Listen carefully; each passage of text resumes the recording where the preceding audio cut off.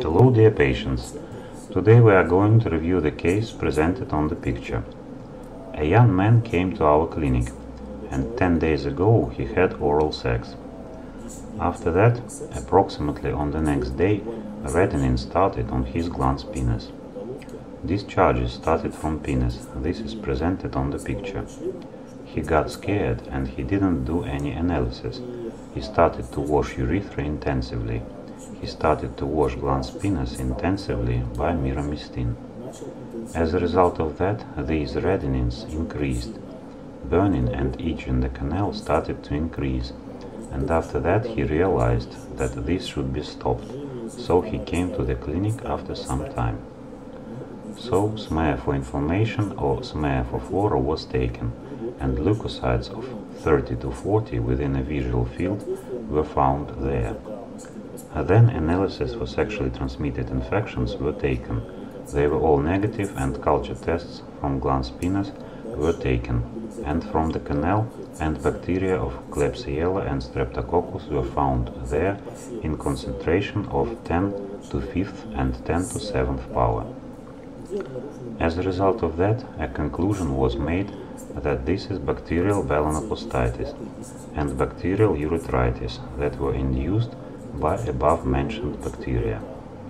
Probably due to oral sex, there was an insemination of genitourinary organs of this young man by the bacteria. Maybe one of them was there before and the second one joined it, thus inducing some inflammation. Probably both bacteria infected genitourinary tract at the same time. This happens quite often recently, when there are no sexually transmitted infections, but due to disorder of dysbacteriosis, disorder of bacteria leading to dysbacteriosis, such inflammations happen. Patients often do not consult a doctor. They wash themselves by miramistin and broadly advertised medications. Sometimes they even take antibiotics. However, this is done without their sensitivity. Think about the bacteria that constantly live in us, how used they are to antibiotics that you take yourself, and without it you can only make the process chronic, and later on this induces bacterial prostatitis in men, etc. Even though these are not sexually transmitted infections, they still induce quite unpleasant consequences. So if you have some reddenings on glans penis, itch in the canal, etc., then you shouldn't do self-treatment. You shouldn't wash all your body with miramistin. Particularly, you shouldn't do it often, as miramistin is a medication for emergency prophylaxis. Basically, it is for a single use on genitals, for multiple burns with which the patients often come with.